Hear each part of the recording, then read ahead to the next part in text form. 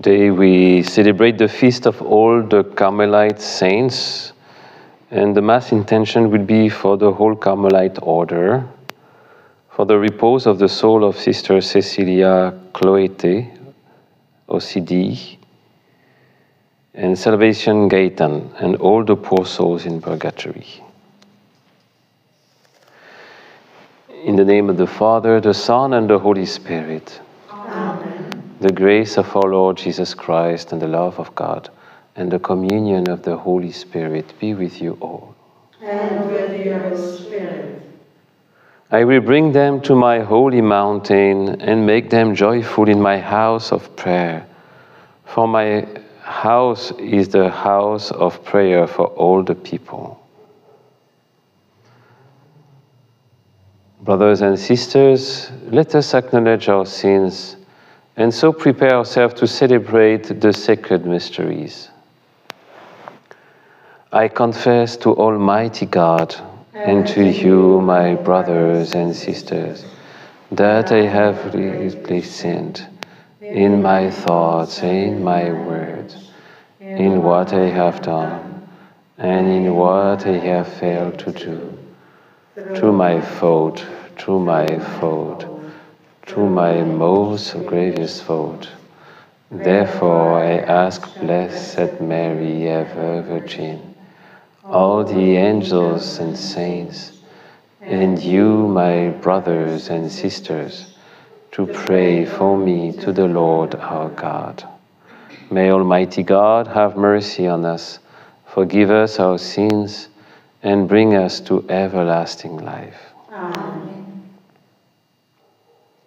Lord, have mercy. Lord, have mercy. Christ, have mercy. Christ, have mercy. Lord, have mercy. Lord, have mercy. Let us pray.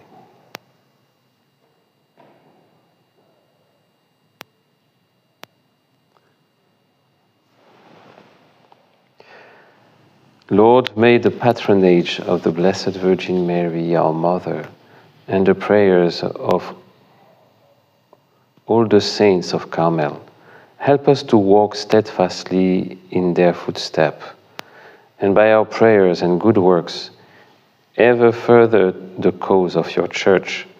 We ask these to our Lord Jesus Christ, your Son, who lives and reigns with you and the Holy Spirit, God forever and ever.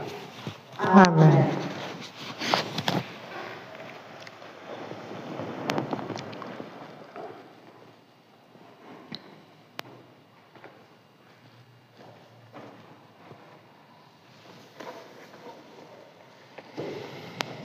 A reading from the letter of St. Paul to the Romans. We know that by turning everything to their good, God cooperates with all those who love him, with all those that he has called according to his purpose. They are the ones he chose specially long ago and intended to become true images of his Son, so that his Son might be the eldest of many brothers. He called those he intended for this. Those he called, he justified. And with those he justified, he shared his glory. After saying this, what can we add? With God on our side, who can be against us? Since God did not spare his own Son, but gave him up to benefit us all, we may be certain after such a gift that he will not refuse anything he can give. Could anyone accuse that God has chosen? When God acquits, could anyone condemn? Could Christ Jesus? No. He not only died for us, he rose from the dead, and there at God's right hand, he stands and pleads for us. Nothing therefore can come between us and the love of Christ, even if we are troubled or worried, or being persecuted, or lacking food or clothes, or being threatened or even attacked. These are the trials through which we triumph, by the power of God, of him who loved us. For I am certain of this, neither death nor life, no angel, no prince, nothing that exists, nothing still to come, not any power or height or depth, nor any created thing can ever come between us and the love of God made visible in Christ Jesus our Lord. The word of the Lord. Thanks be to God. Lord, this is the people that seeks your face. Lord, this is a people that seeks your face. Who shall climb the mountain of the Lord? Who shall stand in his holy place? The man with clean hands and pure heart, who desires not worthless things, who has not sworn so as to deceive his neighbor. Lord, this is the people that seeks your face. He shall receive blessings from the Lord and reward from the God who saves him. Such are the people who seek him, seek the face of the God of Jacob. Lord, this is the people who seeks your face. Alleluia. Alleluia. This is a true family that has overcome the sins of the world. By following Christ, it entered the glorious kingdom of heaven. Alleluia. Alleluia.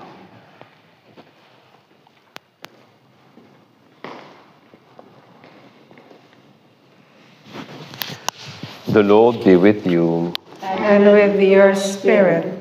A reading from the Holy Gospel according to Matthew. Glory to you, O Lord. Seeing the crowds, Jesus went up the hill. There he sat down and was joined by his disciples. Then he began to speak. This is what he taught them. How happy are the poor in spirit. Theirs is the kingdom of heaven. Happy the gentle. They shall have the earth for their heritage. Happy those who mourn. They shall be comforted. Happy those who hunger and thirst for what is right. They shall be satisfied. Happy the merciful. They shall have mercy shown them. Happy the pure of heart. They shall see God. Happy the peacemakers. They shall be called sons of God. Happy those who are persecuted in the cause of right. Theirs is the kingdom of heaven. Happy are you when people abuse you and persecute you and speak all kinds of calumny against you on my account. Rejoice and be glad, for your reward will be great in heaven. This is the gospel of the Lord. Praise to you, Lord Jesus Christ. We are celebrating the saints of the Carmelite family. Plenty already have been canonized, maybe a minority of them. A majority of Carmelite saints are not canonized, thanks be to God. And in this family of Carmel, all started with a mountain. And that's why the Mount Carmel is represented in this chapel as it was the starting point of those monks who wanted to live a hermit life after Saint Elijah. And we don't know who are the founders of Carmel. Carmel is among those religious community whose founder we don't know, and in fact that's not a problem. We just know they were monks. What we know, they receive this rule of life of Saint Albert of Jerusalem. And they were sent out when the Muslim took over the place once again. And those first saints, they were just lost to the world and seeking to be belonging to God only. They were hermits. And it remains the main mark of this religious community. And as they arrive in Europe, some remain very contemplative, others started to become also apostolic. And a second moment was decisive with the St. John's talk and the scapular, the Blessed Mother, how Mary was associated to this order. I don't know if it was the first intuition. No, most probably not. It was mainly hermit life and Elijah. But it became Mary. And we know that in Fatima, Mary wanted to be known as Our Lady of Mount Carmel. So it's something that Mary associates herself with the Carmelite order. And after a while, many monasteries grew up and it was flourishing, but there was a loss in terms of interiority. And that was the reform of the Carmel of Saint Teresa of Avila. A recentering into interiority, into prayer. It was not enough to be consecrated and to be together following the charism.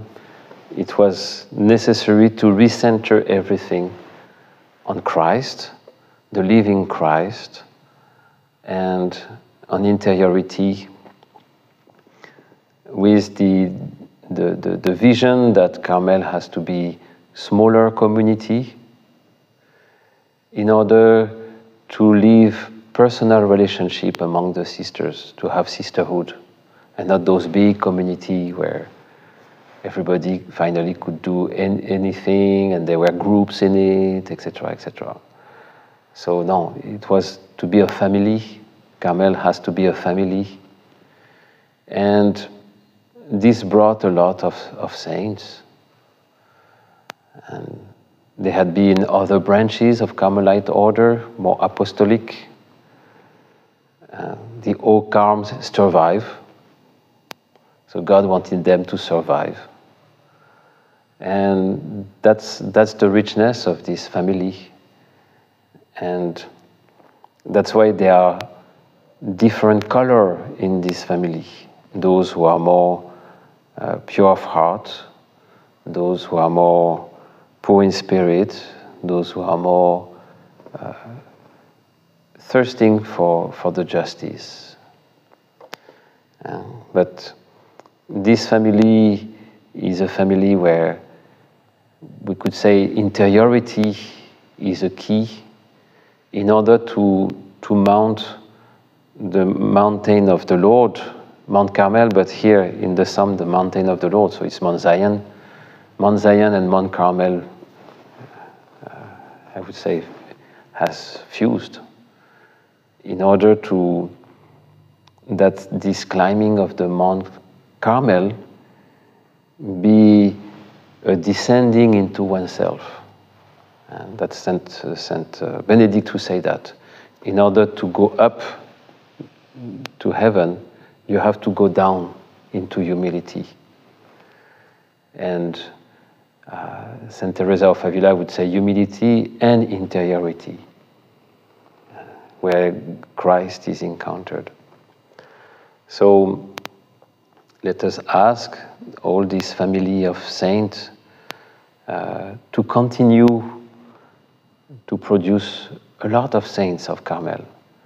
We need Carmel in the church, and we need first of all saints in the church. And Carmel is a sure way of holiness.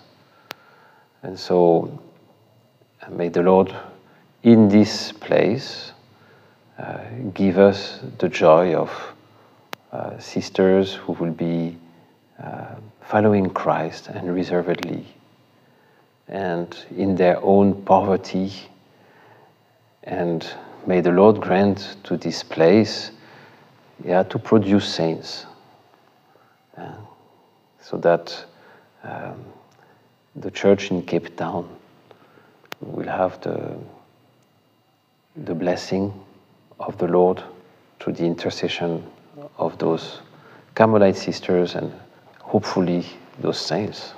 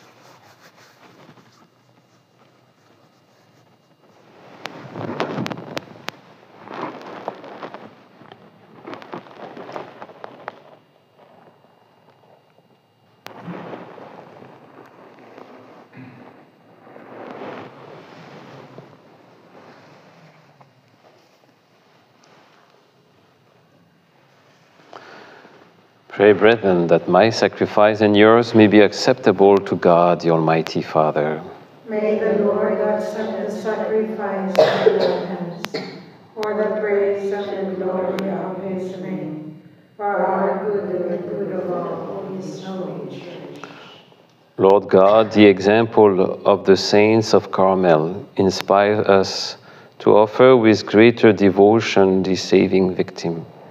May we, like them, give strong witness to the power of your presence and have a foretaste through faith of heavenly glory. We ask this in the name of Jesus the Lord. Amen. The Lord be with you. And with your spirit. Lift up your hearts. We lift them up to the Lord. Let us give thanks to the Lord our God. It is right and just. It is truly right and just, our duty and our salvation, always and everywhere to give you thanks, Lord, Holy Father, Almighty and eternal God. For in the saints who consecrated themselves to Christ for the sake of the kingdom of heaven, it is right to celebrate the wonders of your providence, by which you call human nature back to its original holiness, and bring it to experience on this earth the gift you promise in the new world to come. And so with the angels and the saints, we praise you as without end we acclaim. Holy, holy, holy, Lord God of hosts, heaven and earth are full of your glory. Hosanna in the highest. Blessed is he who comes in the name of the Lord. Hosanna in the highest.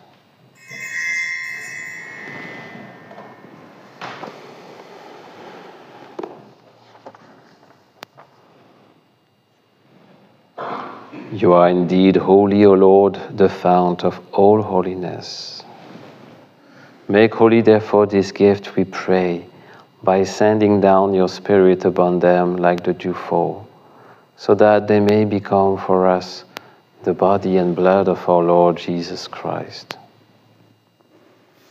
At the time he was betrayed and entered willingly into his passion, he took bread and, giving thanks, broke it and gave it to his disciples, saying, "Take this, all of you, and eat of it, for this is my body, which will be given up for you."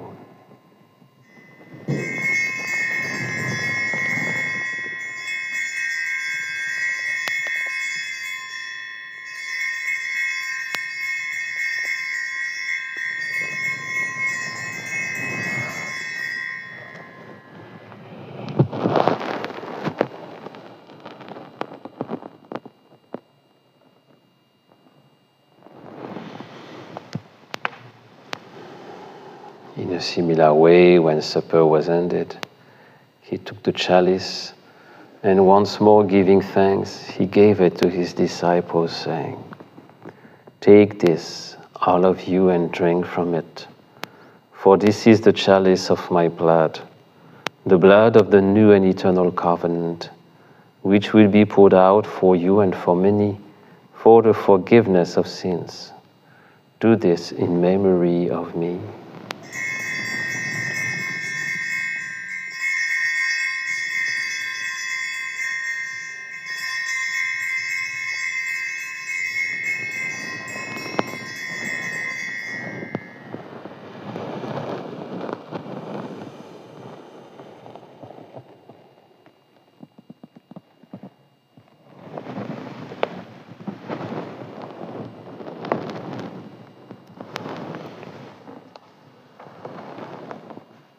The mystery of faith.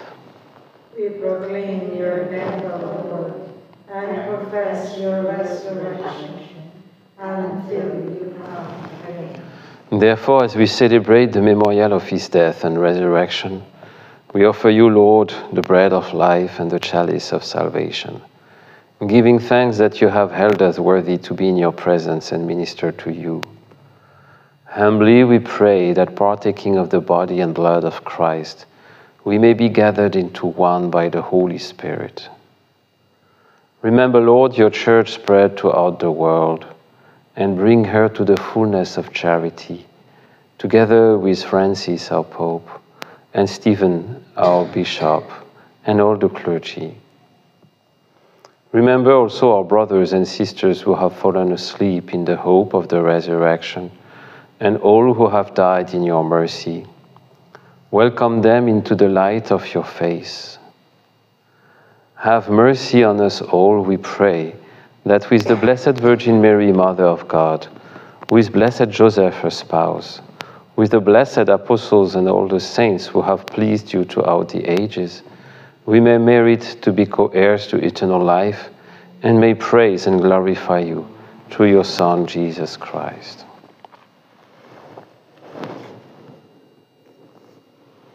Through him, and with him, and in him, O God, Almighty Father, in the unity of the Holy Spirit, all glory and honor is yours, forever and ever. Amen.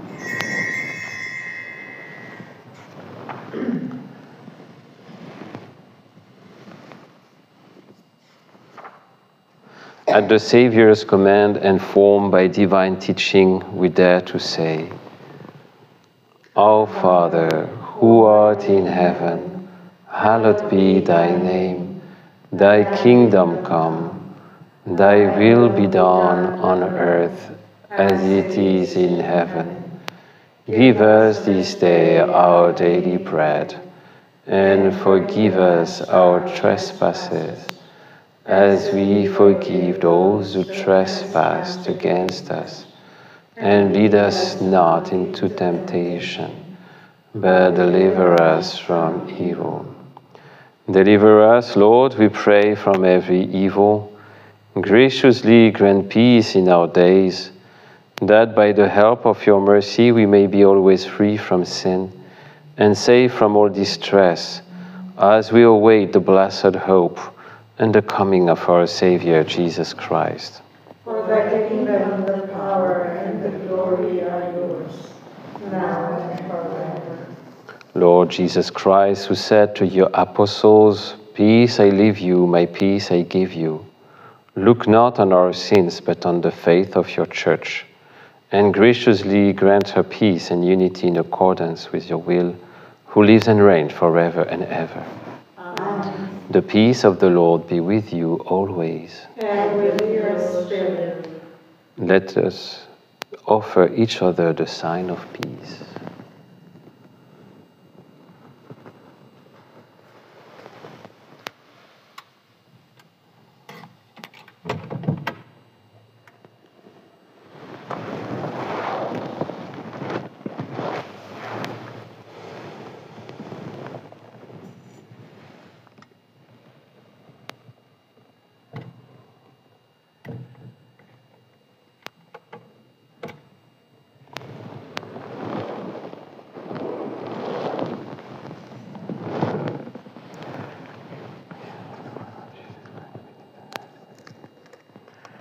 Lamb of God, You take away the sins of the world. Have mercy on us.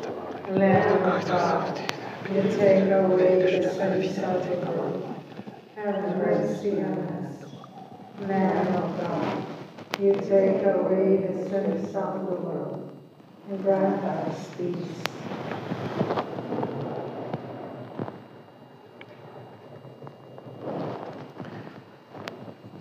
behold the Lamb of God. Behold him who takes away the sins of the world. Blessed are those who are called to the supper of the Lamb.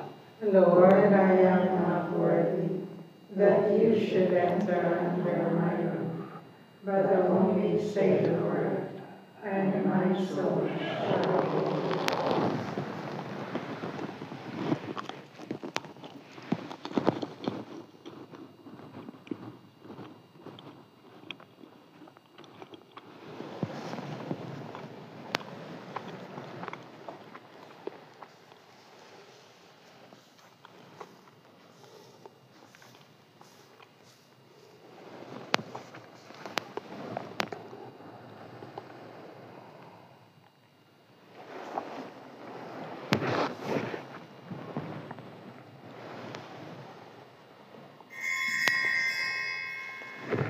With such a cloud of witnesses around us, let us steadfastly run the race that lies before us, our eyes fixed on Jesus who inspires and perfects our faith.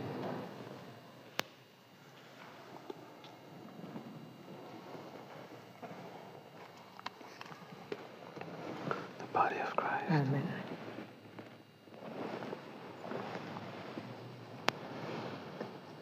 The blood of Christ. Amen.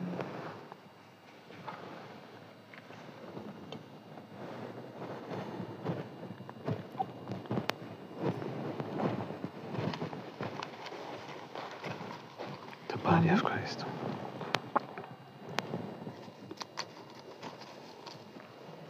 The body of Christ. Amen. The body of Christ. The body of Christ. Amen. The body of Christ. Amen.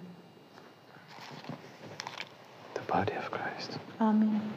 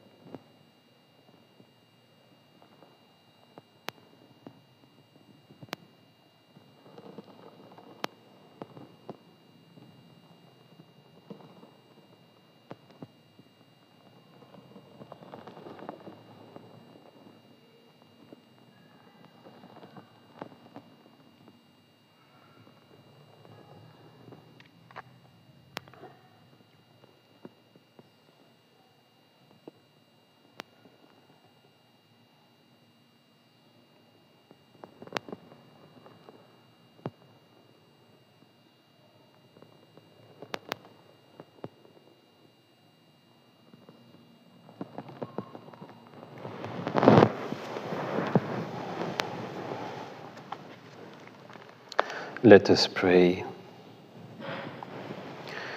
God our Father, Christ the living bread, renew us. Let Christ the teacher of perfection instruct us. Following the example of the saints of Carmel, may we unceasingly contemplate you with Christ and be ready to lay down our lives for our brethren, with him who lives and reigns with you forever and ever. Amen. The Lord be with you. And with your spirit. Bow your heads and pray for God's blessing. May God, who set apart the Carmelite order for the honor of the Blessed Virgin Mary, clothe you with her virtues and make you worthy of her service. Amen. May he who endowed Carmel with the spirit of the prophet Elijah make you fervent in prayer and zealous for his honor. Amen. May he who blessed Carmel with a host of saintly sons and daughters make you their worthy brothers and sisters on earth and partakers of their everlasting fellowship in heaven. Amen. May Almighty God bless you, the Father, the Son, and the Holy Spirit. Amen. Go in peace. Thanks be to God.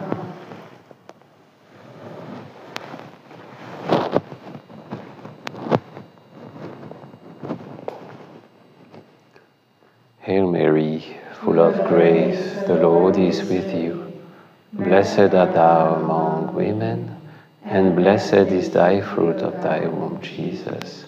Holy Mary, Mother of God, pray for us sinners, now and at the hour of our death. Amen. Our Lady of Mount Carmel, Pray for us. Saint Michael, the Archangel, Defend us in the day of battle. Be our protection against the wickedness and snares of the devil. May God rebuke him, we humbly pray. And do thou, Prince of the heavenly host, by the power of God, thrust into hell Satan and all the evil spirits who wander through the world for the ruin of souls. Amen.